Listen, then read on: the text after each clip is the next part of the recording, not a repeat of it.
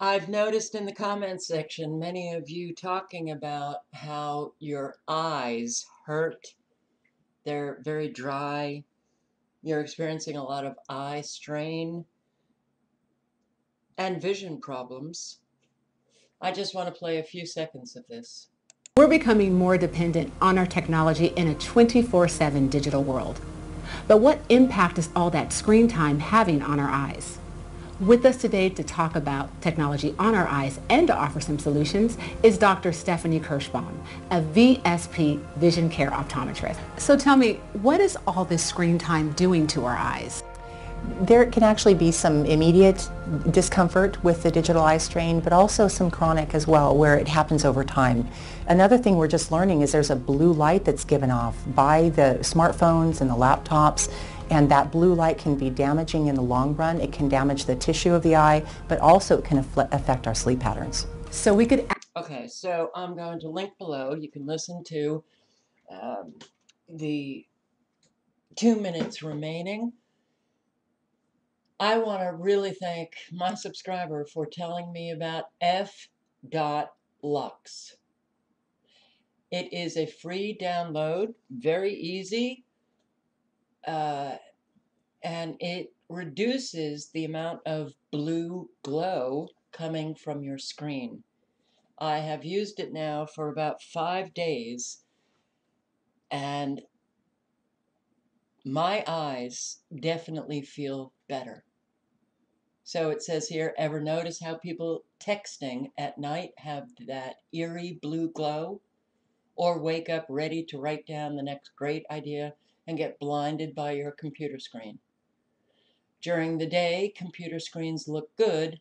They're designed to look like the sun, but at 9 p.m., 10 p.m., 3 a.m., you probably shouldn't be looking at the sun. So, F.lux fixes this. It makes the color of your computer's display adapt to the time of day, warm at night, and like sunlight during the day. It's even possible that you're staying up too late because of your computer. You could use F.lux because it makes you sleep better, or you could just use it just because it makes your computer look better.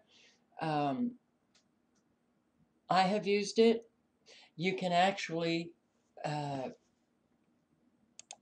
play around with the light on your screen.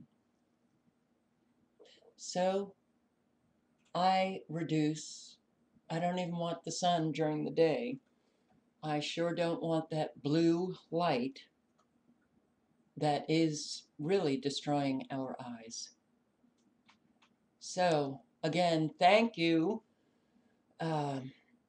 for giving me this information, Paul, and try it out. It will, I believe, help you feel better.